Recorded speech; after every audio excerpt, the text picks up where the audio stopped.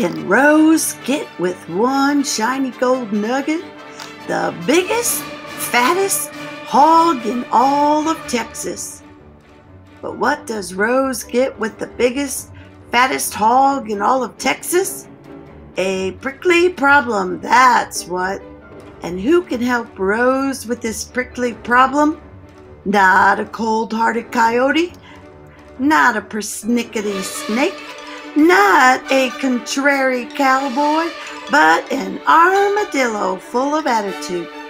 Maybe Alison Jackson and Keith Graves bring to life a tip-top Texas tale sure to tickle your funny bone.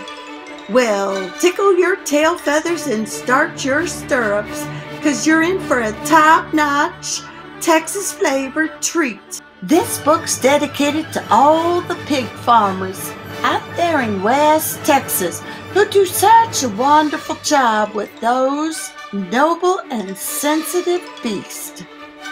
Desert Rose and Her Highfalutin Hog by Alison Jackson, illustrated by Keith Graves. Out yonder, where the scalding Texas sun meets the Guadalupe Mountains, there once lived a gritty pig farmer by the name of Desert Rose. Desert Rose was fixing to muck out the pig stalls one day when she came upon a solid gold nugget just lying there in the mud. "Hot butter beans!" Rose exclaimed. "I'll mosey on into town with this here gold nugget and buy me the biggest, fattest hog in all of Texas. Then I can win first prize at the state fair in Laredo." When she got to town, Desert Rose did indeed pick out the biggest, fattest hog in all of Texas, and she gladly parted with her shiny gold nugget. In her hurry to get to the fair, Rose decided to take a shortcut. Soon she came upon a bubbling creek, but her hog would not set one foot in that gurgling water.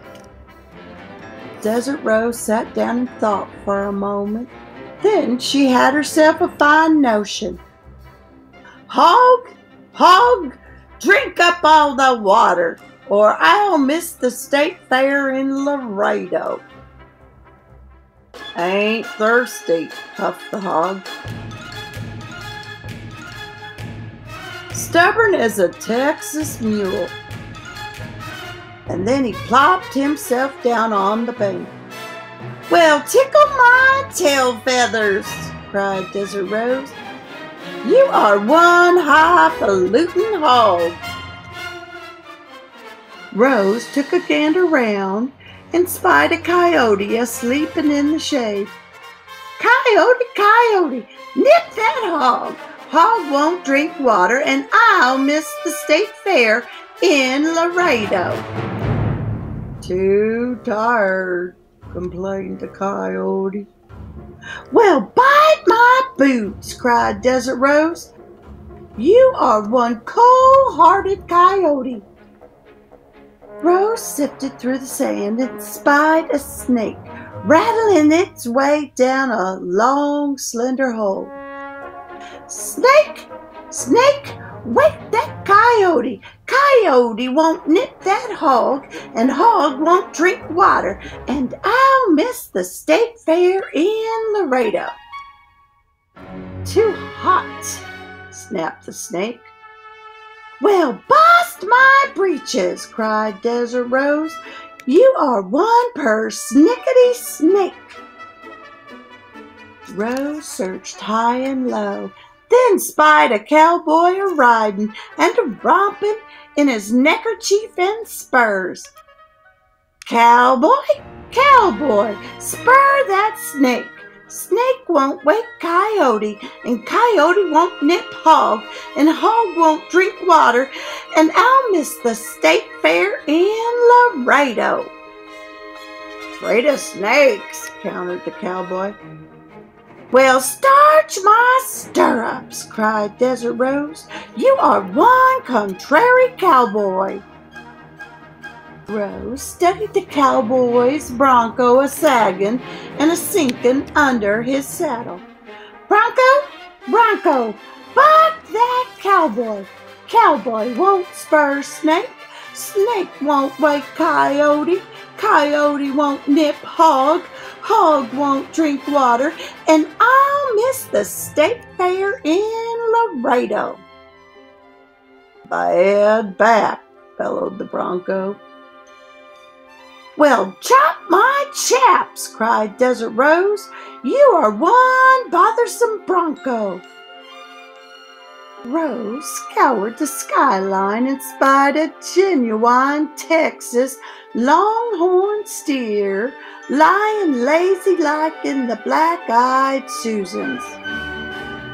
"Longhorn, Longhorn, chase that bronco. Bronco won't buck cowboy. Cowboy won't spur snake. Snake won't wake coyote.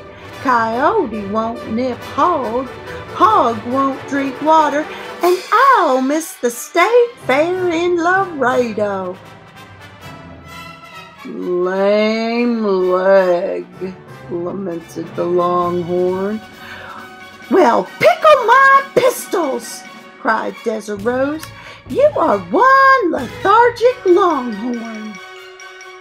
Rose surveyed the desert and spied a mangy armadillo moving just as slow as you please through a crusty crop of cacti. This particular armadillo was chock full of nothing but mean armadillo attitude. Well, after all that had passed, what did Desert Rose have to lose? Looking that armadillo beast right in the eye, she said, "Mr. Armadillo, sir, I'm plumb tuckered out. Won't you please dig under that longhorn? Longhorn won't chase bronco. Bronco won't buck cowboy. Cowboy won't spur snake. And snake won't wake coyote. And coyote won't nip hog. And hog won't drink water. And I'll miss the state fair in Laredo." That armadillo blinked at Desert Rose. "What's in it for me?" he drawled. Now, Desert Rose hadn't been fixing to give anything to the greedy varmint. But at least, she answered, "if my hog wins first prize, I'll bring back 200 pounds of ants, beetles, and grubs for ya. Cross my heart." The armadillo tipped his narrow-headed Rose. "I reckon I can dig under that longhorn a spell," he said. And with those words, the armadillo began to dig under the longhorn. The longhorn began to chase the bronco. The bronco began to buck the cowboy. The cowboy began to spur the snake. The snake began to wake the coyote. The coyote began to nip the hog. And the hog drank all the water in that bubbling creek.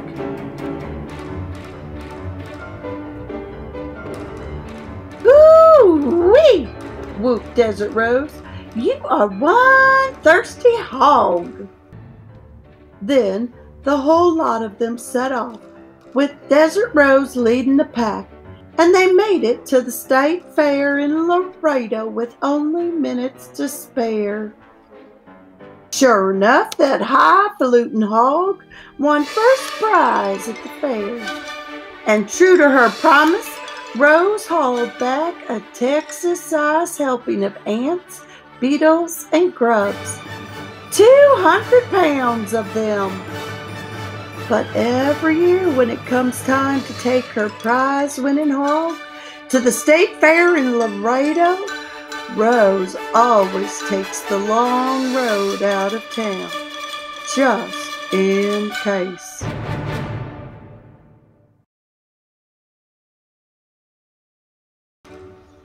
Well, goodness me, I sure hope you enjoyed story time with Lorelei and our Texas-sized tale. Don't forget to click like and share this video and watch for others. Y'all have a good day now. Bye.